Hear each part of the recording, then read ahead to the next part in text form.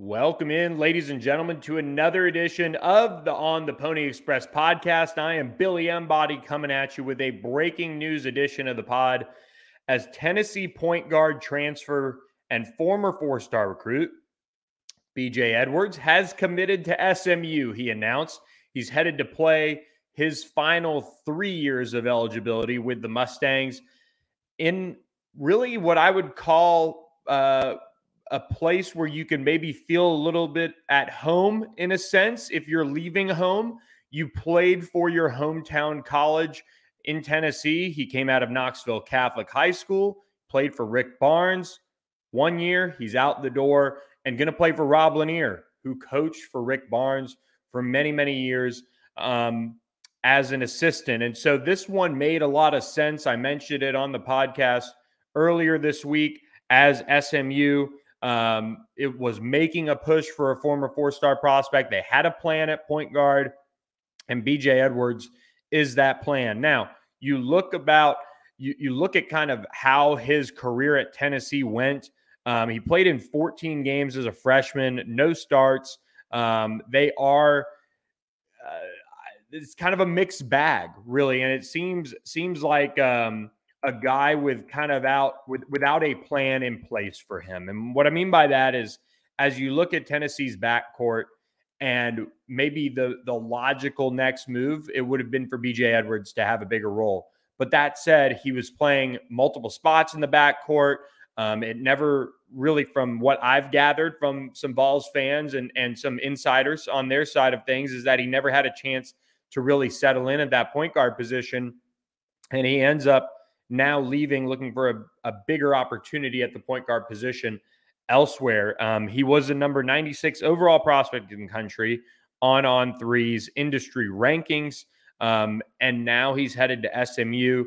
And I think with BJ Edwards, this is where you've got to rely on Rob Lanier and his staff to bring in someone who really didn't have a big role at Tennessee. He went just 6 of 12 from the field.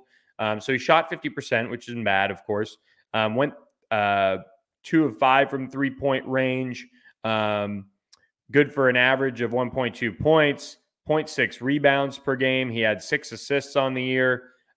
This is a guy that had a very limited role. And honestly, when you look at college basketball, he probably should have redshirted. I mean, he burned his red shirt and didn't have a role, really quite honestly at all.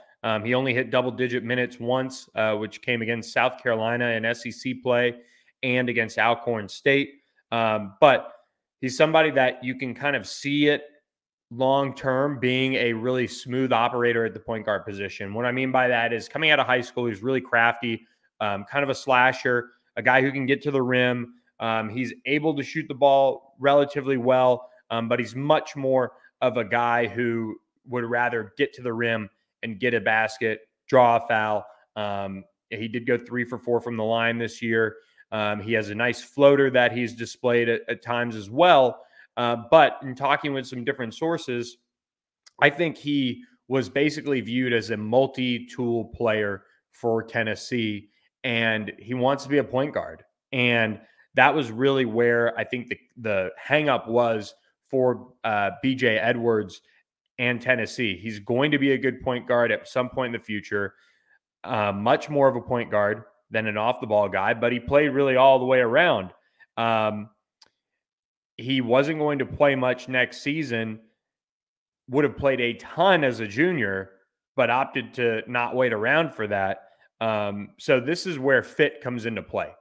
You've got a need for a point guard.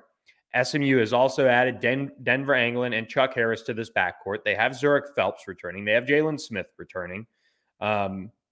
This is where, as a coaching staff, you have to really share the plan with the player, and that player's got to trust you. And I think that's where Rob Lanier comes into the fold here as a guy that Rick Barnes will vouch for. And that's why this one really didn't take too long to come together. He was great with Jordan Bone at Tennessee, meaning Rob Lanier. And the similarities between Bone and BJ's games are kind of there from a projectable level. in talking to different people that have been around the program a long time at Tennessee. So SMU gets a point guard here in BJ Edwards. I think this is a really smart land for SMU. They get a kid who, quite frankly, was not used probably the way he wanted to, and his future was maybe a little farther away than he wanted to. But I'll kind of share this. Here's a quote from Rick Barnes before this season. "We think BJ Edwards has a terrific future ahead of him. He has a good feel for the game and understands how to play basketball. Like all freshmen coming in, he'll need to get his body to get in shape. He needs to compete at this level. He'll continue to work on all parts of his game, but we're excited about him because he can give us some versatility and play any of the 3 perimeter spots on the court."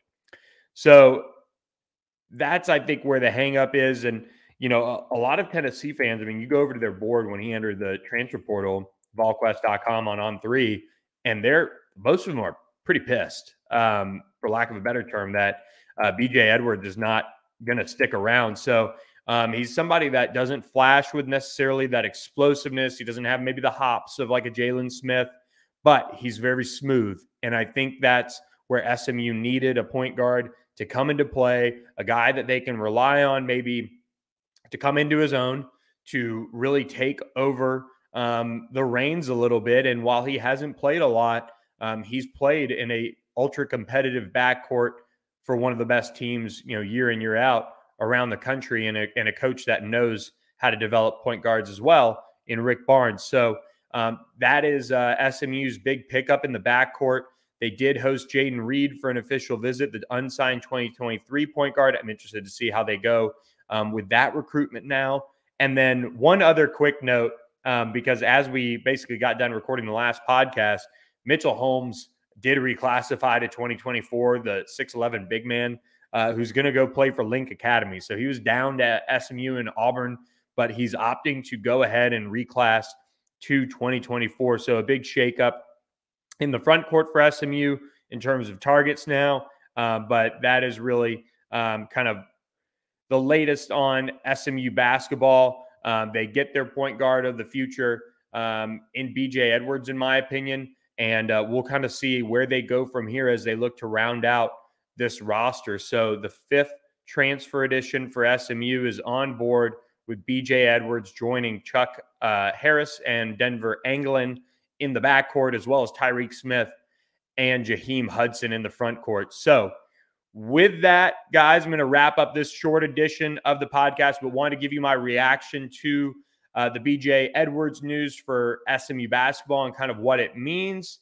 And we'll continue to track all the latest on SMU basketball at ontheponyexpress.com. So be sure to keep it locked on our YouTube channel as well as on theponyexpress.com. Subscribe for $30 to get 6 months of coverage, and we will have you guys handled on all things recruiting and transfer portal related. So with that, hope you guys enjoyed this edition of the podcast, and we'll catch you guys next time. Thanks for listening.